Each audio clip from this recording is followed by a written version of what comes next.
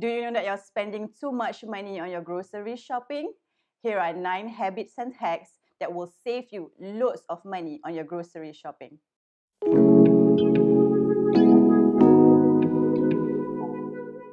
Hi, I'm Ida Saini from Momsavers Network and welcome once again. Hacks and tips that I will be sharing today is actually from personal experience. Some of my friends actually asked me, hey, how do you actually buy groceries for your family of 6? I have 4 growing boys, teenagers, and they eat a lot.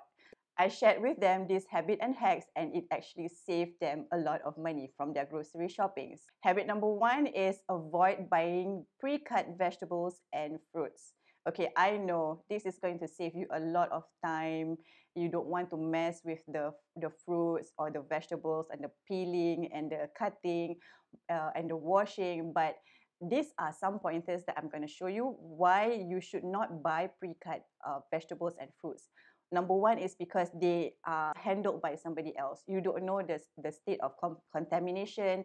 And of course, pre-cut vegetables and fruits are lesser in quantity for the same amount of price of uncut fruits and vegetables. So save you money there. Habit number 2 is buy frozen fruits and vegetables. This will save time and money because you can actually portion out the fruits and vegetables according to your daily needs.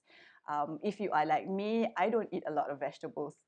My fruits and vegetables go bad all the time in the fridge and I cannot stand it. So when I started buying frozen fruits and vegetables, started portioning them out according to my day and putting them in my meal preps, it actually saves me a lot of money. My frozen fruits and vegetables can stretch me maybe 2 weeks, 3 weeks, and there you go. Habit number 3 is buy in bulk. If you are in a family nucleus like me where we have a lot of boys or we have a lot of people in the house, buying in bulk actually saves you a lot of money. Why? Because there's always discount on bulk purchases. Things like canned foods, things like necessities like detergent, like non-perishable items can be bought in bulk and usually have a huge discount on them. So get on that. Habit number 4 is weigh before you pay. I know they always put the signs on your cherries, 100 grams for only $1. But when you start packing them into the plastics and then you take them to the cashier without weighing them, it can come out to $13 for cherries, guys. So always weigh before you pay. Make sure that you know where your weighing stations are. Make sure you only take what you need and make sure they have a label for the price of the items that you actually take so that you will know how much you are going to pay, cash it out at the cashier later. Habit number 5 is walk through the non-essential aisles to get to the other side of the store. Why? Because if you're like me, I have no more babies in the house. So my non-essential aisle would be the baby aisle or the dog food aisle, So when walking through these aisles reduces the tendency of you making impulse purchases that you don't need. If you are hungry and you're walking through the snack aisles, there is a high tendency for you to, get a snack. So avoiding all this, going through the non-essential aisles will save you a lot of money, guys. Habit number 6 is always shop with a list. And be loyal to it, guys. I know some of you have lists too, but you are not being loyal to it. So being loyal to your list is very, very important because that you know exactly how much or can estimate how much exactly you're going to spend for that day and you do not steer away from the amount. So that itself will save you a lot of money. Habit number 7 is always plan your meals.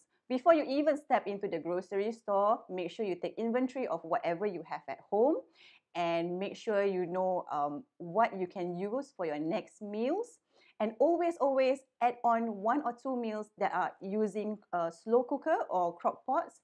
That is a 1 dish meal that you can actually prepare for your family. This one is the one that you can actually throw all the rest of the knickknacks that you have in the fridge. Your extra ham, your extra eggs, your extra potatoes, your extra pastas, and you dump it into one pot and that becomes a meal by itself. That will save you lots of money, guys. Habit number 8 is never shop hungry, especially if you are bringing your kids in tow. Nobody should be hungry. Not the kids, not you, not the daddy. Nobody should be hungry when you go for grocery shopping. Reason being is there is a tendency for you to go for lunch first or go for a snack first, and then when you step into the grocery store, you will pass by the food stuff, and everything looks so delicious, so tantalizing, and you want to put everything in your basket. So never shop hungry, guys. You will be more rational. You will be more rational, and you'll be able to make wiser decisions. So tip number 9 is buy online. Most supermarkets now have this facility for you to be able to order their products online. They also have freshness guarantee for their stores. So if you want to buy fruits and vegetables from there, you can do it with the ease of mind as well. This will save you a lot of money, guys, because you are able to see exactly what you put into your cart. How much is it going to chalk up? And then, and if you need to take things out from your cart, you can actually do so very easily. You can control how much you want to spend at the store and on that day itself, and that it eliminates the drinks, the ice cream after, the snacks, the dinner, or whatever that you do after your grocery shopping. So cutting out all these costs will save you a lot of money. And I hope to find all those tips useful. And if you do try it out, do leave me a comment below. So I'm Maida Saini from the Momsavers Network. Do like, share, and comment, and follow me for more lifestyle tips around money. And hope to connect with you soon.